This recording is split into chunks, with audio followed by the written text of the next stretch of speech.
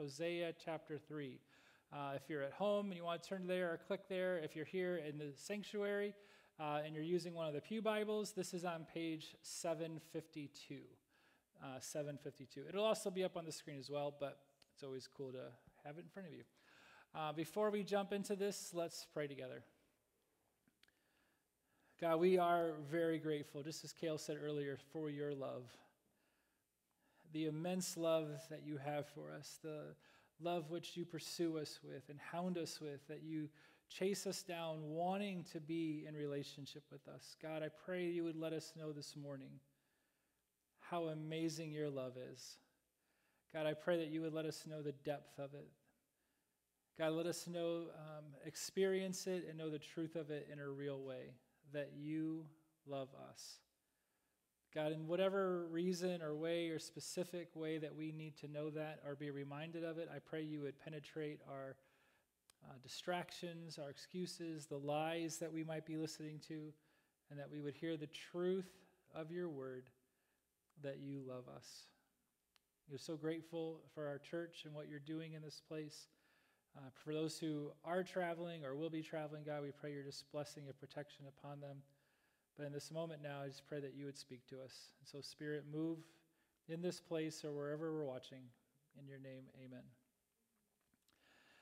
Excuse me. How many of you, when you were younger, were familiar with a letter like this? Maybe you got one of these when you were younger. Maybe you sent one. Maybe you wanted to receive one. Maybe you wanted to send one, but decided not to for whatever reason. Maybe you were in college or a little bit older and you received or sent one, trying to be creative and cute with somebody. How many of you, I'm not going to ask how many ever get, we'll leave it at we're familiar with that, all right? This is Christmas week. We want to keep it encouraging. But there's a lot of different ways that this could go down, right? Someone could say no, and that is just the worst. You put yourself out there, you're taking a chance, there's vulnerability happening, and when you see that no, it's, right?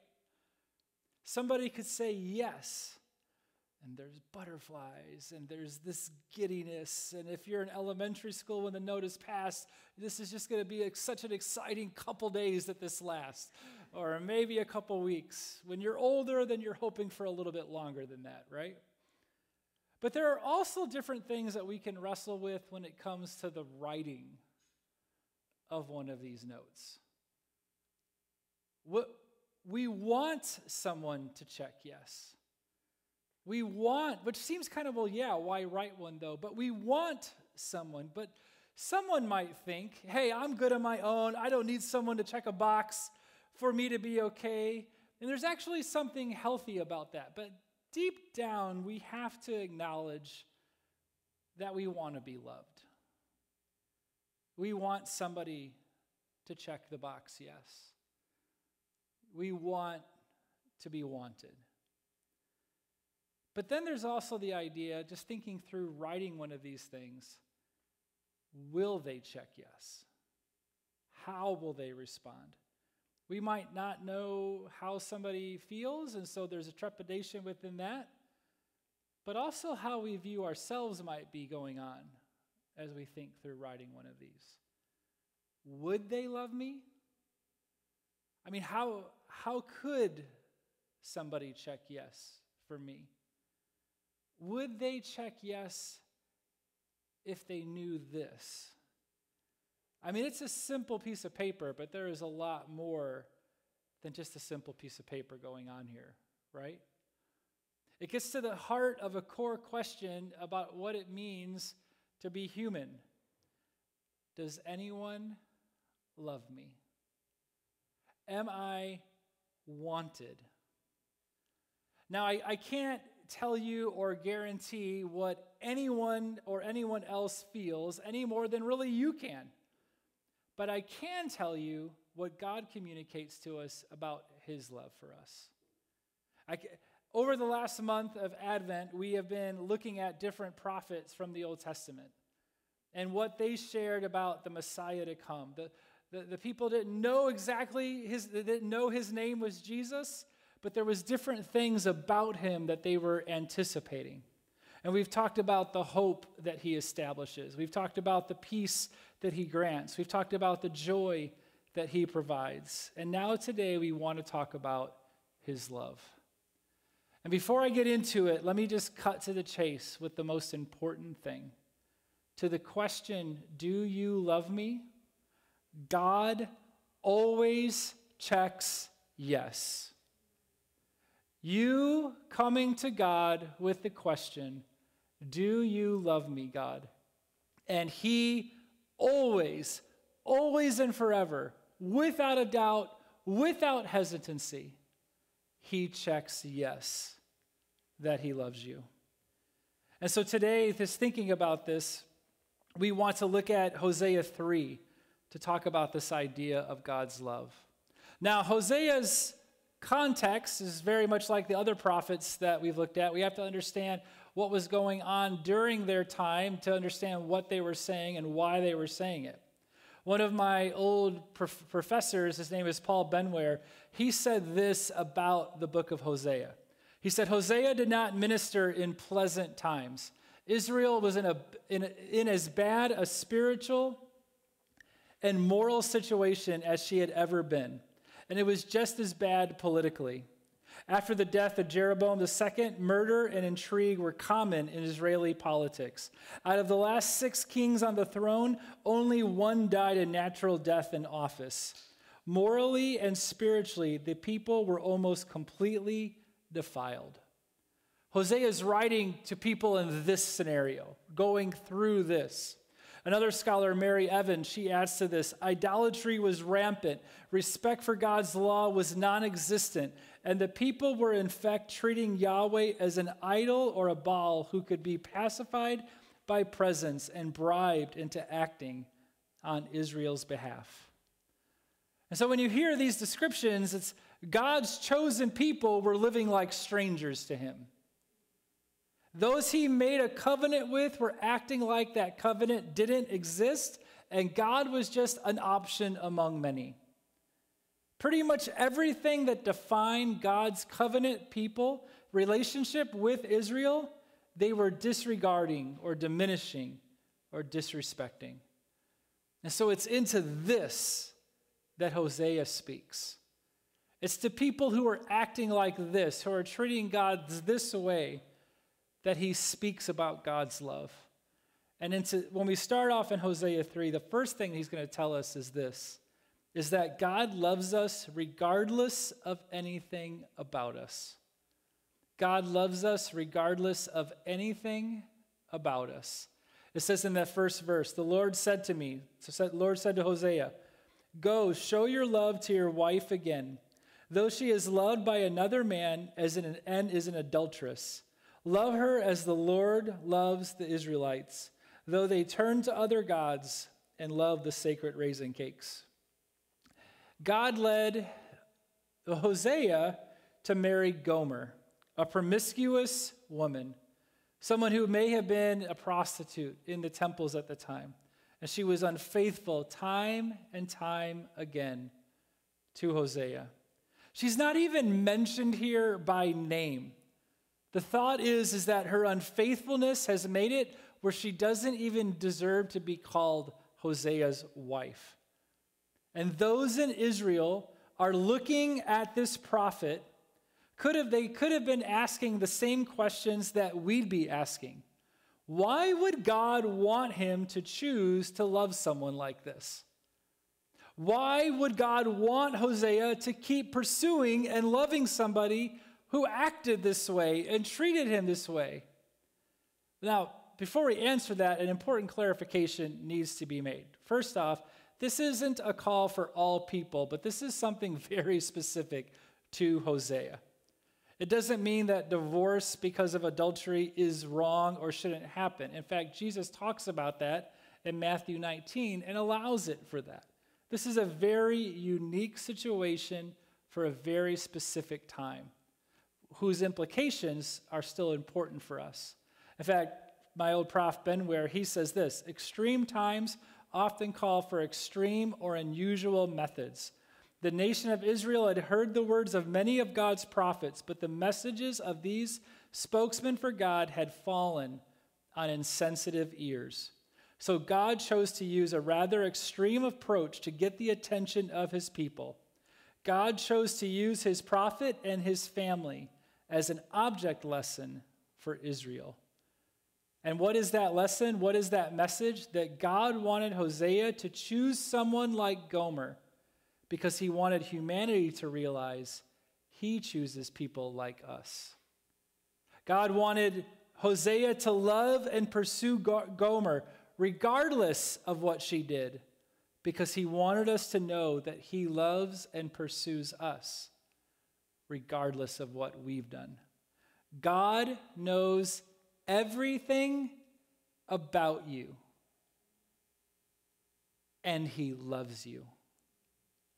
God knows everything about you, and he loves you. You've had that experience of people coming over, so you went through and you cleaned up the whole house.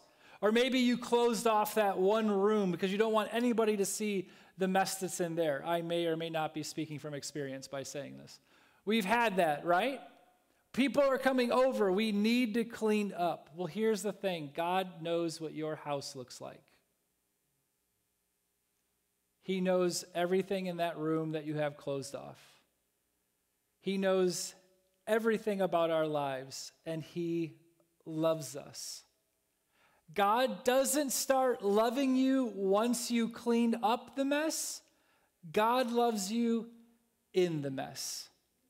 God loves you regardless of anything else, because his love is not based on what we do.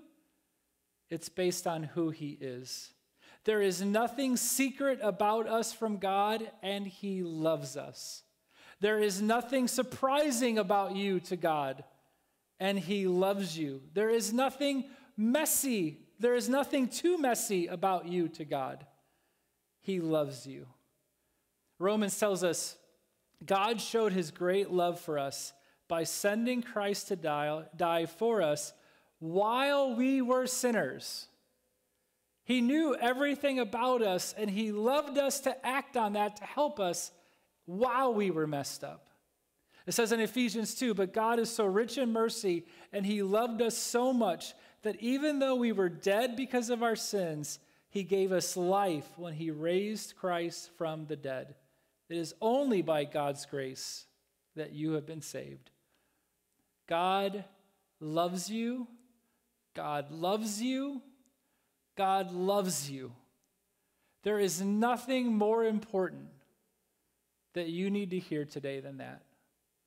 Because maybe for you, you're here and you hear somebody else's voice speaking into your mind and your ear and whispering, no one could love you like that. I mean, obviously, if they knew this, they wouldn't. Or would you really think that you deserve to be loved after God loves you, knowing all of that? And I want God's love for you to scream louder than the lies, to scream louder than those falsehoods, because God loves you and nothing will change that. There is nothing that we can do that will cause him to love us less, and there's nothing we can do to get him to love us more, because he already loves us perfectly. God loves you perfectly, completely, passionately. God checks yes to the question of, do you love me? God loves you regardless of anything about you. That goes into the second thing that Hosea tells us, is that God's love for us gives us a new and better story. God's love for us gives us a new and better story. It says in the second verse there, verses 2 and 3 of chapter 3.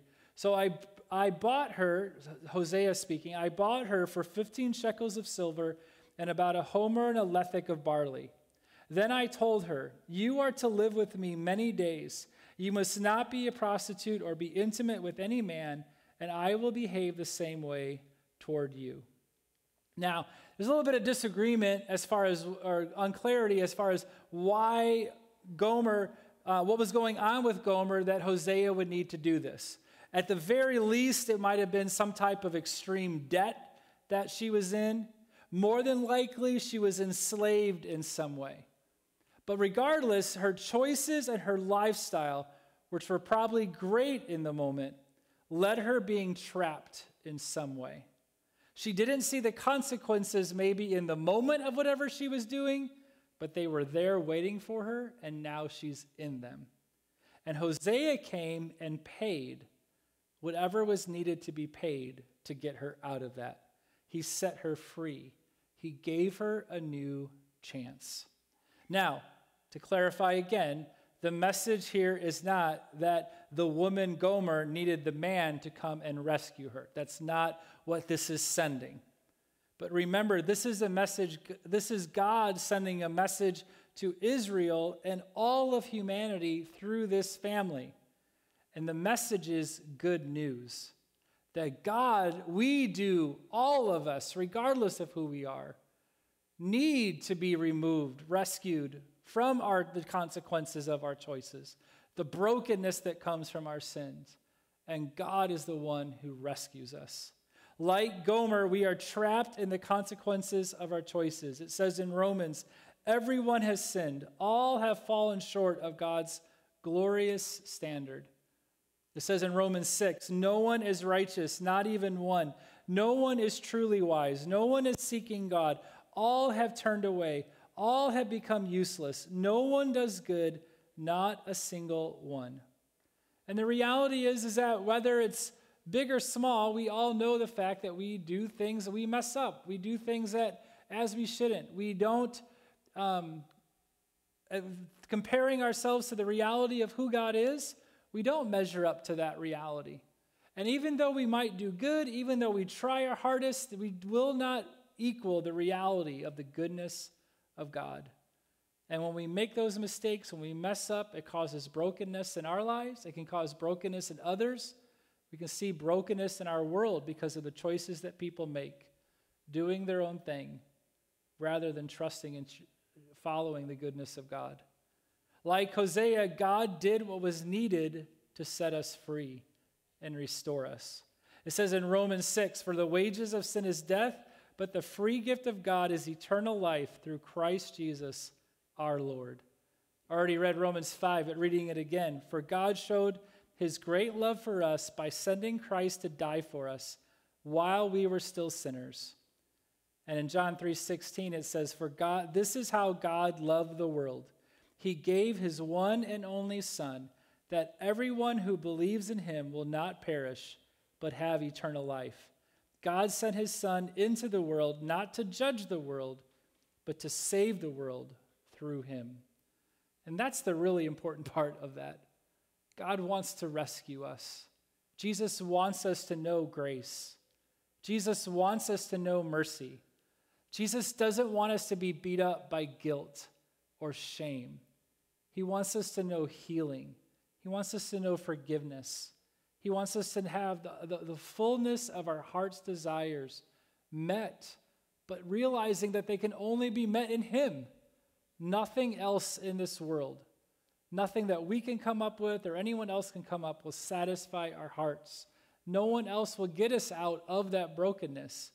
It's only God who redeems us. It's only God who saves us. It says in Hosea, later in the book, it says in chapter 14, I will heal their waywardness and love them freely, for my anger has turned away from them. I will be like the dew to Israel. He will blossom like a lily. And this is the life which God provides for us. This is the good news, to be healed, to be loved, to have new life, to have a new identity, to know no shame, no guilt, to have a blooming life in him. This is simply not a love to hear about, though. It leads to the last thing, is that if God's love for us gives us a new and better story, then the last thing is that God's love for us must be received.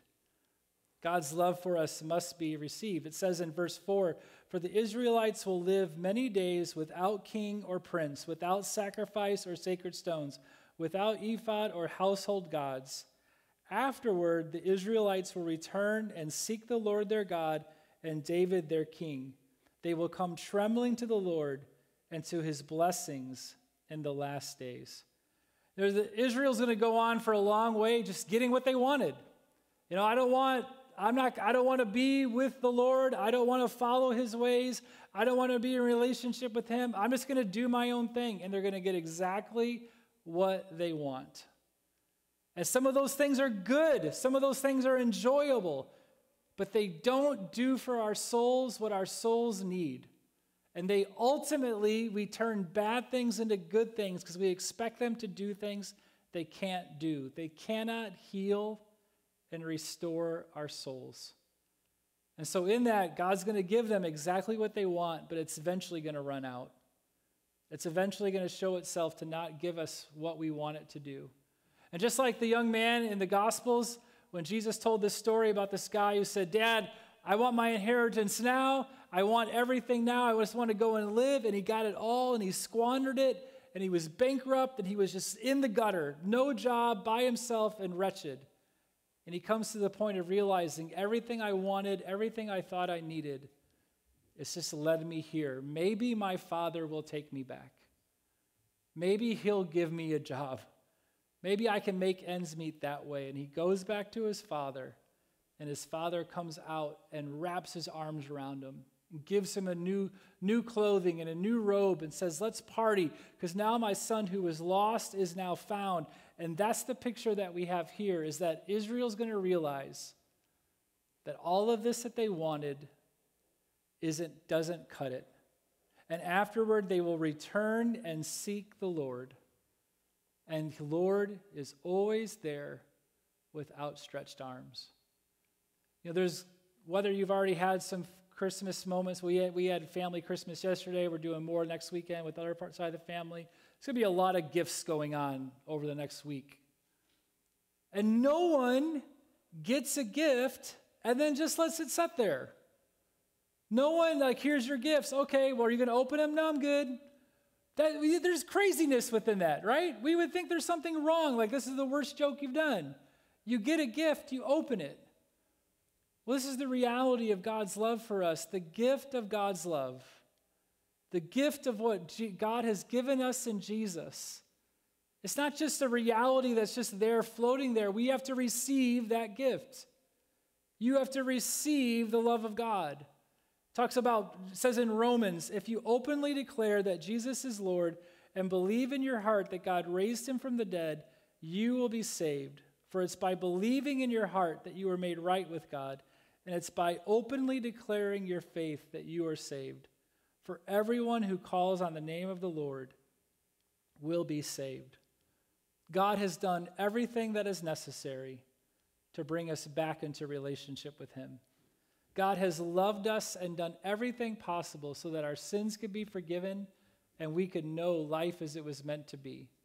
That he is holding that gift out to you, but you have to receive it. You have to believe in him in faith. You have to say, Jesus, I want you to be Lord of my life.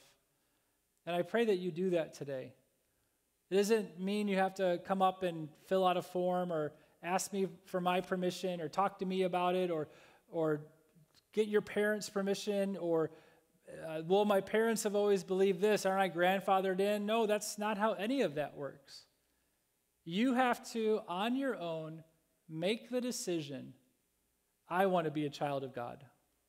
I want to receive what God has provided for me. And so I pray that today is the day that happens for you. I pray that today, this Christmas, you receive the gift of God's love and find life in him. Because there is nothing that we can receive in the next week or ever that will give our hearts what it's longing for. And there is nothing that we can receive in this next week or ever that will compare to all that God is offering us. But you have to receive it.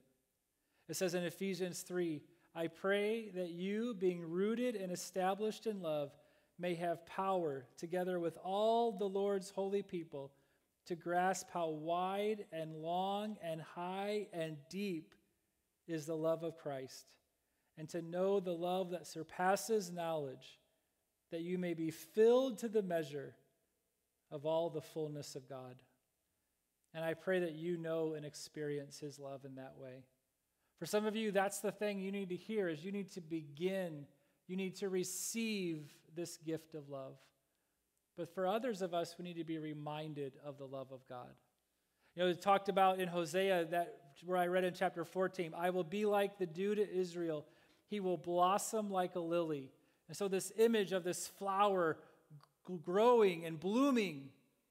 But just because God's love grants us that, God's love gives us that life, but it doesn't mean that the flower will not have to face the elements. It doesn't mean that there won't be any more storms. It doesn't mean life won't be difficult. But what it means is that we have somebody who loves us beyond what we can comprehend with us through the storms. We are not alone in the difficulties. We're not alone in the confusion. We might not understand, but we have a God who loves us, who does, and so I don't need to understand to trust him. And I don't need to understand to know that he's good. And so I can trust the love that God has for me. And so, child of God, who are you trusting right now? Make sure to keep your eyes on him in the midst of your circumstances. May you know and experience the immeasurable love of God. Let's pray together. God, we thank you so much for how you have loved us, how you continue to love us. Jesus, we are grateful for your sacrifice in our place. God, we are thankful for your work on the cross, your conquering sin and conquering death in the resurrection. God, I pray for those who don't know you that today would be the day of finding new life, of receiving the good news, of having a new story begin. God, for those of us who have a relationship with you, I pray that you would fill our tanks with encouragement and joy because of the love which you have for us. God, help us to know and to never doubt that you check yes for loving us. It's in your name we pray. Amen. Will you stand with us? So we're going to do this last song. And as we do this song, if it can be an encouragement to you, if you know that today is the day that you need to trust in Jesus, I'm going to ask you to make a bold step, and that's to come up here and pray about that. You can just come and sit in the front pew and just pray then, or you can want to come and pray with me. And not that that does anything special, but there is something about taking that step of faith and praying with somebody just to show this is serious. I'm doing this. And so if that's what you need to do today, then please, while the song, don't wait for it to be over. While the song's going on, come up and pray. Let me pray with you. But wherever you're at, let this be an encouragement. Just to know and experience the love of God. Let's worship together.